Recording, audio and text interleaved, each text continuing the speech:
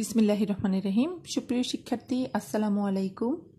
HSC accounting second পেপারের ব্যবসায়ী প্রতিষ্ঠানের হিসেবের আরেকটি অঙ্ক নিয়ে এসেছি। এটা আমার পঞ্চম ক্লাস, অনলাইন ক্লাস তোমাদের জন্য।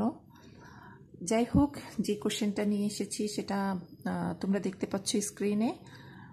এখানে একটি সমস্যা দেয়া আছে। ব্যবসায়ী প্রতিষ্ঠানের হিসেবে 2013 সালের 31শে ডিসেম্বর সমাপ্ত বছরে চৌধুরীপাড়া বয়েজ ক্লাবের প্রাপ্তি ও প্রদানসমূহ নিম্নে দেয়া হলো। চৌধুরীপাড়া বয়েজ ক্লাব প্রাপ্তি ও প্রদান হিসাব। প্রাপ্তিসমূহ একটু বলছি। উদ্বৃত্ত দেয়া আছে, এটা প্রারম্ভিক উদ্বৃত্ত, নগদ তহবিল, তারপর প্রবেশ ফি, খাদ্য সামগ্রী ও পানীয় বিক্রয়, চাঁদা, অনুদান প্রাপ্তি, বিনিয়োগের সুদ। এরপরে প্রদানসমূহে আসবাবপত্র ক্রয়, খাদ্য সামগ্রী এবং পানীয় ক্রয়, টেলিভিশন মেরামত, ভাড়া, 20% বিনিয়োগ, বিবিধ খরচ ও সমাপনী উদ্বৃত্ত, নগদ তহবিল। ঠিক আছে? আচ্ছা, তো কিছু অন্যান্য তথ্যাবলী দেওয়া আছে তিনটা।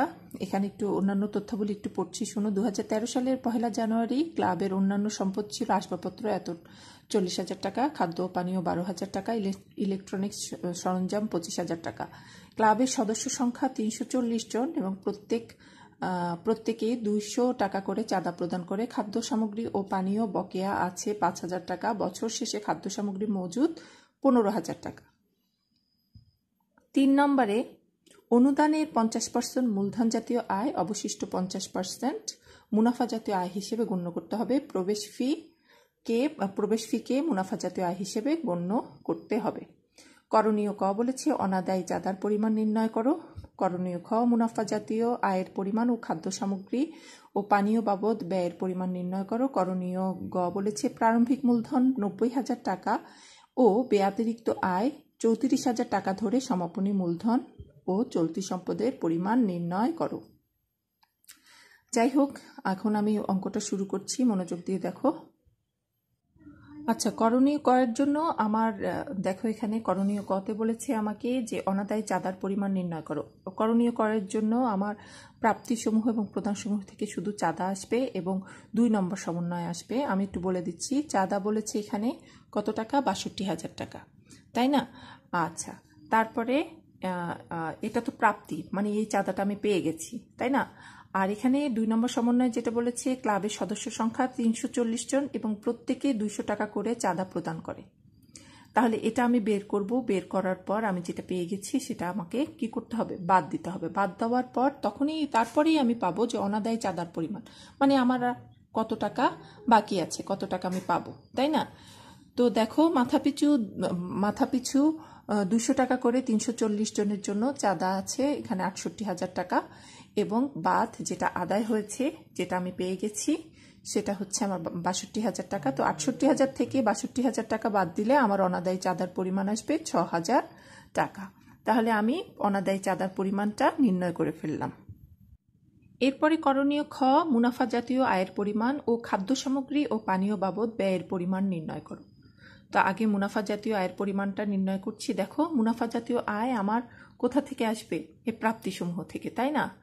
তো দেখো, এখানে মুনাফা জাতীয় আয়ে আসবে, এখানে আমি একটু খ লিখে রাখি, প্রবেশ ফি, তারপরে এই চাঁদাটাও আসবে, এটাও খ লিখে রাখলাম। হ্যাঁ, তারপরে আসবে আমার খাদ্য সামগ্রী ও পানীয়, এটাও আসবে।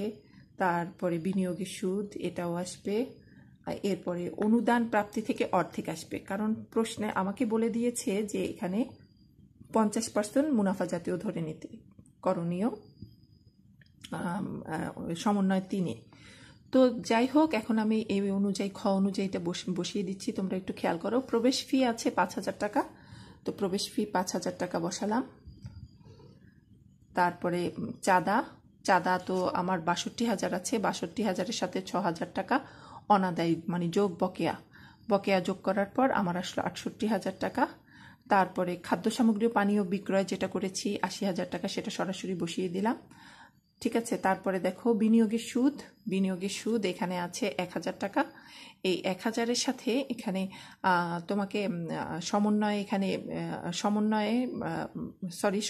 না, এখানে 20% বিনিয়োগের কথা বলেছে 1/7/2013। তো 1/7/2013 তারিখের জন্য আমার বিনিয়োগের 20% বের করে সেটা অর্ধেক, মানে 6 মাসের জন্য করলে আমার বের হবে কত? 3,000 টাকা। তো তো 3000-এর ভিতরে আমার 1000 টাকা আছে, বাকি 2000 টাকা আমার অনাদায়ী। তো যাই হোক, এখানে বিনিয়োগের সুদের সাথে যোগ অনাদায়ী যেটা সেটা যোগ করলাম, অনাদায়ী বিনিয়োগের সুদ, তাহলে আমার 3000 টাকা চলে আসলো।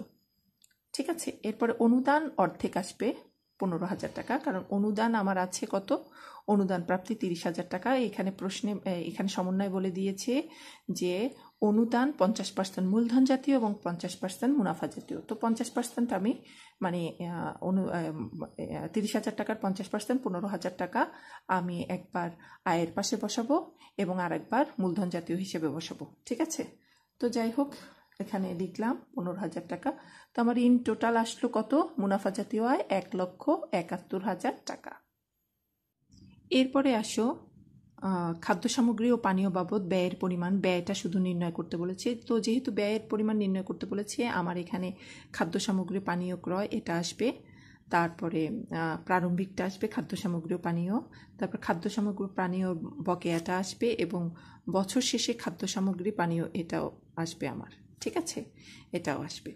তো যাই হোক, এখানে 1, 2, 3, 4 এই 4টা জিনিস আসবে। তো আমি কিভাবে করেছি দেখো, ফার্স্টে খাদ্য সামগ্রী পানীয় 12,000 টাকা, এটা 12,000 টাকা বসালাম, তারপরে যোগ ক্রয় 48,000 টাকা সেটা বসালাম, তারপরে খাদ্য সামগ্রী ও পানীয় বাবদ বকেয়া, যেটা বকেয়া ছিল 5,000 টাকা সেটা বসালাম, মানে যোগ করলাম। এই তিনটে যোগ করে আমার ইন টোটাল আসলো 65,000 টাকা।